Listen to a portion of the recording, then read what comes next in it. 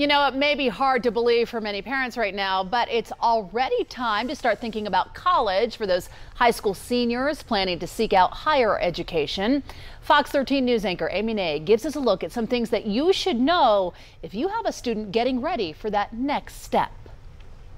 Every school is rolling out the red carpet. We want students to come to our schools. We want to make sure that Utahns have accessibility to higher education, and it's an exciting time for all of us. Utah Tech President Richard Biff Williams speaking to me this Monday ahead of Utah College Application Month. So the whole month of October, every institution of higher education in the state of Utah will be going out to the high schools. Utah Tech University will be there. We're excited about that. An opportunity for students to start the process, looking into where they may want to attend college with lots of options to choose from. More than 24, in fact, listed here on the utah.gov website, according to the Utah System of Higher Education. And the University of Utah here behind me in Salt Lake City, one of the more recognizable on that list, but also one of the more expensive when it comes to our state colleges. According to the Utah System of Higher Education, last year in-state tuition here was about $9,400. Compare that to Utah Tech, who claims to have the lowest in-state tuition at about $6,000. The others ranging in between that, community and junior colleges about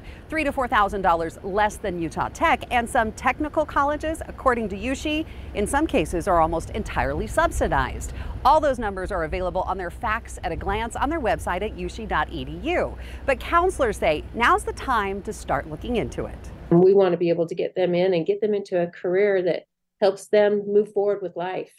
And so it's a lot of footwork to get there. Lori Dunn is a school counselor at Gunnison Valley High School in the South Sanpete School District. It's a matter of preparing for what's ahead of them. What is so important for seniors right now? Why is this time of year? I mean, it feels like it's almost a year away, but now's the time to start thinking about it. Yes. So Utah College Application Week, actually it's month for all of October, is a time for these seniors to get in and start looking at the colleges they're interested in applying to and the things that they want to do for their future. And as an added incentive, the application fee for most schools in the state, all state schools, is being waived. Dunn says that's something students need to take advantage of. They can get in and apply to as many colleges as they are interested in and figure out what's best for them and at least open those doors to the opportunities by doing so. And she says start asking about available scholarships. There is a lot of money out there, and it's the students who apply to them that end up getting those scholarships.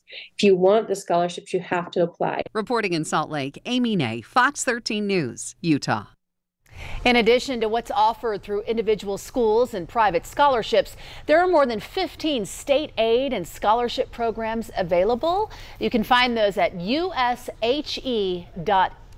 We can link you to that website off of ours if you visit fox13now.com. And we do want to hear from you. What are your high school seniors' plans for the future? Are they considering college, trade school, a gap year? Are they heading straight into a career perhaps? 100% of you right now say, my senior's going to college.